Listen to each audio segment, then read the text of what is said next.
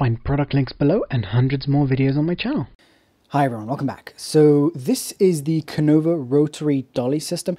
It's a system that's really on the high end of what's currently available on the market with regards to features and usability, as well as size and weight capacity and quality, and also with adaptability and upgradability. So for those of you that want something that's at a lower budget than this, because obviously with those features this does come at a higher price point, but quite a while ago I reviewed the Konova KSD 2000. Let me show you that. Here it is. This is a very similar dolly that's a similar size, really solid build, and a really wide base, which works great, but doesn't have most of the advanced features that are on the Radial Dolly. So this is a lower cost option that's still really superb, and I still really love this system. So the Konova Radial Dolly is based around having 3 wheels, and it is a very solid unit. It's made from really thick aluminium. It's not too heavy, but it is just, I mean, it is on the heavier side compared to other dollies like the KSD 2000, and it is just incredibly solid. I'm not sure if you could, I mean, I think you could skateboard on this. I'm not sure. Don't hold me to that, but it's really strong. So I think this could even hold up the weight of a person. I'm not sure, but definitely for the weight of cameras, I mean, this thing is just super rugged, and so far from my use with this, I can just see that it's really well made. So I'm really happy about the build quality as well as the weight capacity, although personally for me I do prefer a lighter weight unit since I don't use really huge cameras. So if it's only for use as a dolly and you need to travel with it, then you're probably going to want to go with the KSD 2000. But that, like I said, that doesn't have the advanced features that this does. So, okay, first of all, we've got a base here that allows you to tilt, which means that if you either change the screw here, which is pretty easy to do, to a standard, because this is the standard, this is the 3/8 inch for an actual head to go on here, or a quick release system.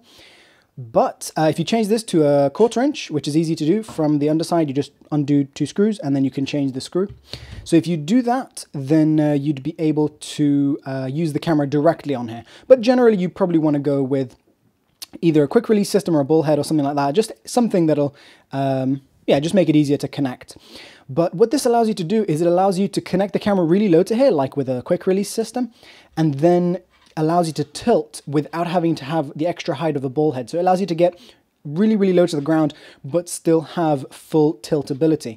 And so I think that's really great. And this base here does give you a really strong connection. And so it's a really strong base, really thick base. And this does also mean that if you remove this screw, you could use other systems if needed. I mean, most of the time you really won't need to remove that screw, but the fact that it's removable is a good thing, I think. Now it does have connectability for extra things all over the unit, which is good because this system was intended to be used with accessories.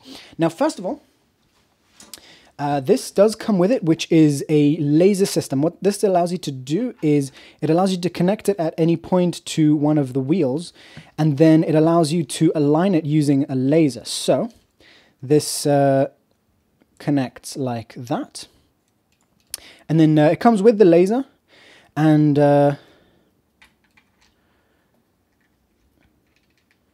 it also holds the laser in the on position.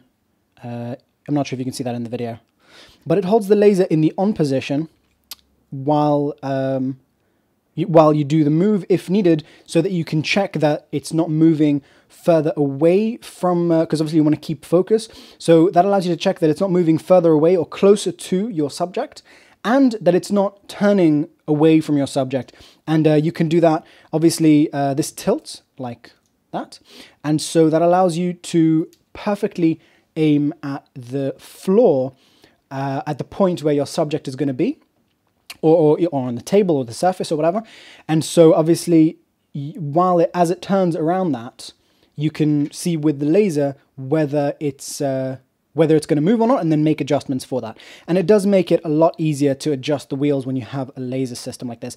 And it can sit at any point on the wheels, like either side, and then it aims to that, to the exact side of the wheel. So it doesn't aim where the wheel's aiming; it's aiming where, to allow you to see which, in which circle it's going to go in. So I think that is awesome. Really, really well thought out. And I love the fact that if you clip it in the correct position, it holds down the button of the laser. And I think that should work with pretty much any laser that you would want to put here if you wanted to use your own laser for some reason. But it does come with a laser. It's a laser and torch little thing. So, I mean, no, that's perfect. I don't see any reason to change this over. But of course, if you needed to, then you could. And in the same place where this connects using these two little things, the same places where that connects, you have, let me move this. So over here we have this connection point, which you can put on, again, on any wheel on either side of the wheel. And what that allows you to do is it allows you to connect a Konova motor kit to this, and then do time-lapse or motorized moves or repeatable moves, that sort of thing. So this is basically a stud that connects to there, and then you can really quickly attach and adjust the motor.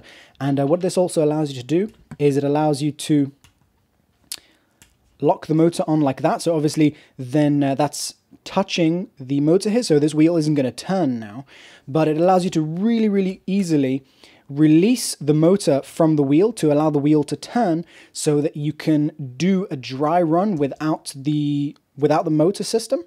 And then you make sure that it's aiming in the correct way, then connect the motor system, and then you're good to go to actually do the motorized move. You can disconnect the motor so that you can do your move by hand and make sure that it's, you're doing the exact thing that you want it to be doing. So I think that's awesome, and it also, again, allows you to just disconnect it really, really, really quickly. So yeah, I think that's nice. And then this motor system you could connect to the basic motor, or you could connect it to the, to the motor controller, or you could connect it to the smart controller. And so the smart controller will give you a little more options with regards to doing start-stop moves and stop motion, that sort of thing. So the smart motion controller, I mean, I really like the smart motion controller. That's the one that I have. And that, of course, is a separate kit. The motor and the controller are something that that's sold separately. Now, the system has a lock, which is a ground lock. So it basically connects to the ground to lock the system. So you can see it here like that. And when I move it like that, it goes down and presses down against the floor to prevent this thing from moving. And that does work really, really nicely. And yeah, and it basically locks all your wheels all at once. So yeah, it's nice. No problem with that so far. Would have maybe been nice to have individual locks for the wheels, but I'm not really sure if that would have made much of a difference. Now, the wheel adjustment has markings which are pretty damn precise, down to around 1 millimeter, which is great. It does have a little point right there, so you can, right at the front of the wheel. And that means that you can do repeatable moves if needed in another location or another time. So if you want to remember that when you were 1 meter away from your subject and you did a certain move around that subject, then you'd write down the numbers or remember them. And then when you needed to do that again, you would just measure 1 meter to your subject and then set your wheels to the same positions again, and you can do the same move again. And I think that's awesome. I think that's really nice. Now, these locks over here for the wheel adjustments are really nice and high quality, and so is the wheel.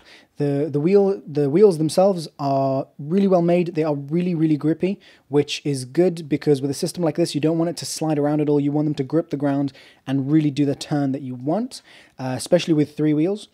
And so I think that's great. And you know, I have used a really cheap system where the wheels didn't have enough grip, and it just slid around too much even though they were rubber, it slid around too much. So here with really, really grippy wheels, I think that's great.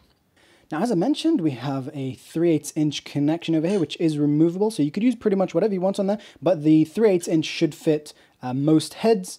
In fact, all heads that I know of would fit this. And so you could use a bull head like this if you wanted to, or a fluid head, or, you know, whatever is suitable for your needs, or just a quick release blade if you want to stay really, really low to the surface. And this thing here is adjustable, so after you lock it down, you can sort of ratchet it out and move it into a different position, and so, you know, to make sure that that doesn't get in the way.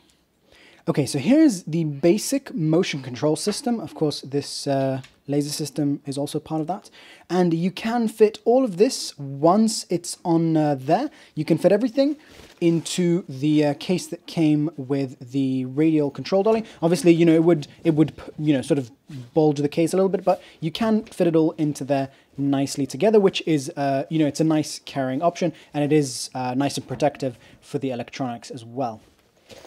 So let me show you how that connects. It's actually really, really simple after the first time you do it, where, you know, you'd be, you know, setting up the cables and stuff and finding out what goes where. But overall, it is really, really simple and quick to connect. So the motor connects to there.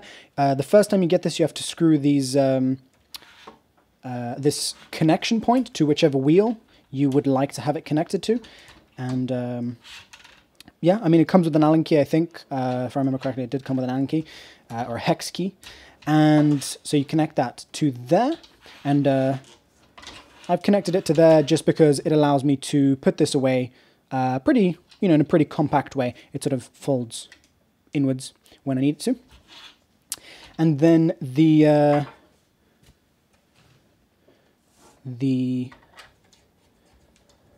motor controller, this is the Konova Smart Controller, that I would connect somewhere like here. I mean, it's really up to you, but somewhere like this, that I've connected it with a tiny little friction arm, and these are just one of my own brand arms that are available in my shop. Really, really cheap. I didn't mean for this to be an advert for that, but that's just what I used for that.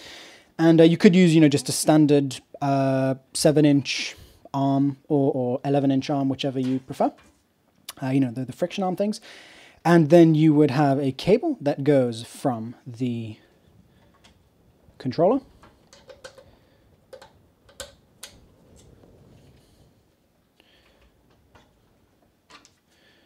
to the junction box. And you'd have a power cable or battery system, whichever you buy. But over here, I've used my power wall system, and then that would plug into there.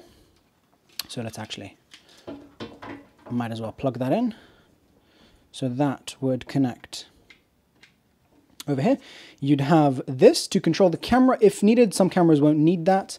For example, if you're recording video, but, you know, for time-lapse stuff, if you want to set the camera off using this instead of using the camera's own software or something else like an external intervalometer, then you could use this to control the camera. And then you would have a cable that goes from the motor to the junction box, and that connects over there. And so this does look a little like a lot of wires, but once you get it out of the way, these I would keep folded up.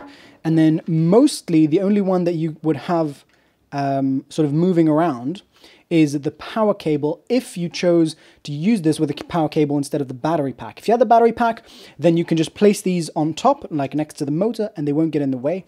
Or if you're using the power cable instead of a battery pack, then you just need to make sure that the power cable is just aiming away from the direction that this is moving. So obviously, so it doesn't get stopped by the cable as it moves. But yeah, I mean, I had no problem with, you know, a few wires like this takes a minute or so to connect.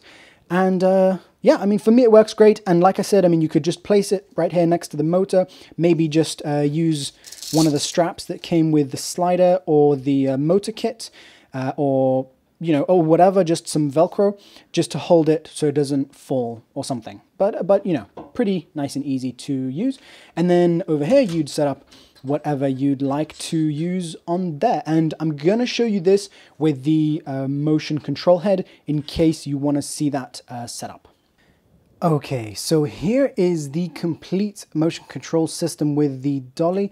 We've got the smart motion controller, the pan tilt head with the Sony A7, and then here we have the battery pack, and that is just sitting on top of the motor with the cables that are needed, and then the cables that need to go this way are going one over here to the smart controller, and then one over to the motor, and basically these cables shouldn't get in the way, but you have to make sure that you're paying attention to whether they're getting in the way or not, because you don't want them to, to pull something or whatever. So here we have the system. I've set it to, as you can see, it sort of starts and stops gradually. And of course you can turn that off. I've gone into all the menu options of the motion system with in a totally separate video.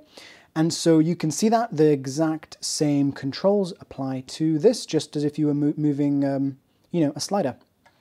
And so we've got that. Of course, these same moves can be done for stop motion, for time lapse, that kind of thing. But here I'm just showing you the live motion.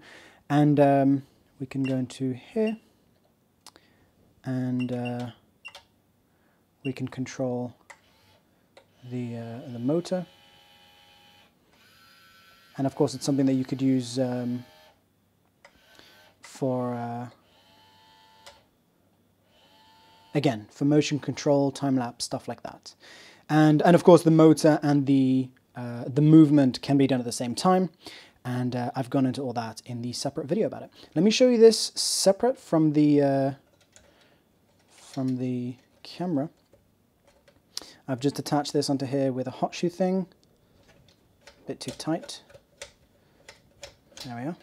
So this way, if I wanted to, I could just control it with my hand like this, and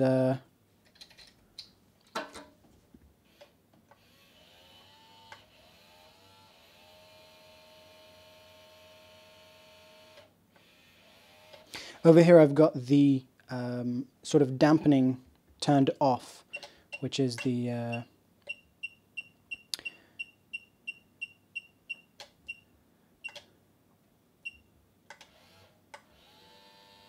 gradual starting and stopping.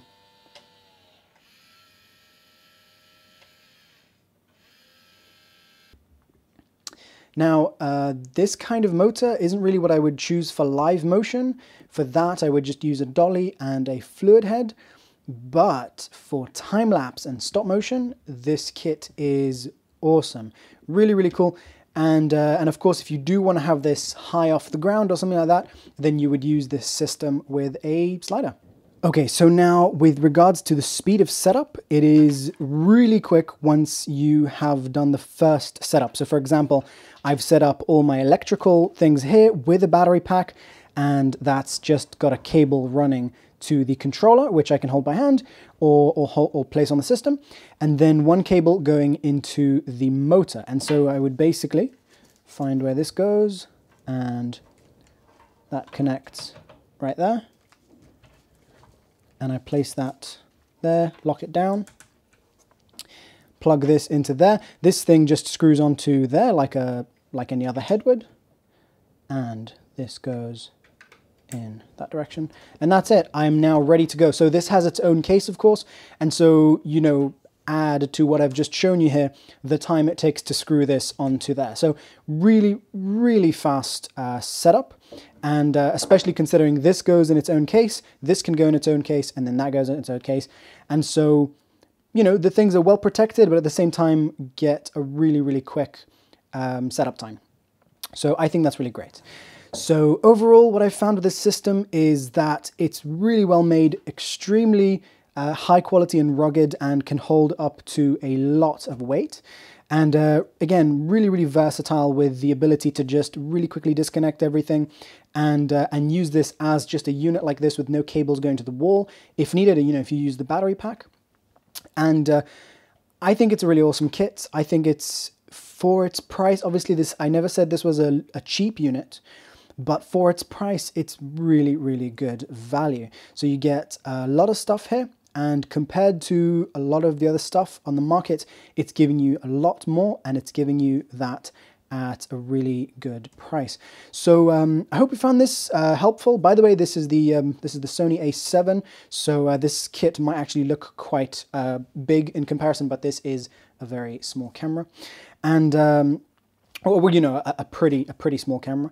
And okay, so thanks for watching. I hope you found this review helpful. I really like this system, and it works well with my you know, with the Konova system I already have, the motion control system.